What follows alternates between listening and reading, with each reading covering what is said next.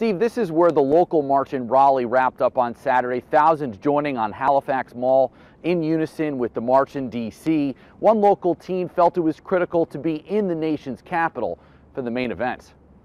I just felt like I had to go, to be there as a support and for my voice. Cannell Waller is just a sophomore at Roseville High School. It was really motivating. It was because it's just like people that are your age or even younger, we can all somehow relate with certain stuff.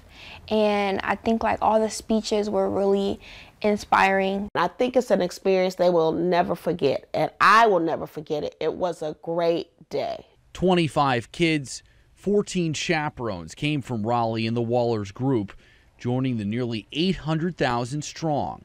Young, old, black, white, from all kinds of nationalities together as one voice, simply saying enough is enough. An experience this mother believes will help her daughter and other students turn the events of Parkland into something positive. These kids are serious. They are speaking out, and they have a right to.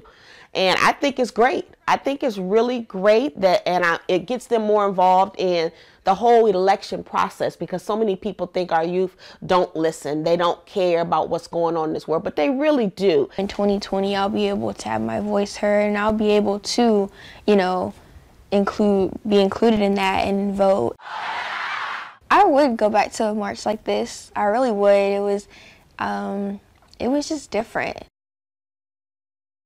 A local nonprofit called YES, or Youth Exploration Services, sponsored that trip for the Wallers and others to Washington, D.C. March for Our Lives organizers, on the other hand, calling now for supporters to register to vote, educate themselves on issues, and then cast ballots in upcoming elections.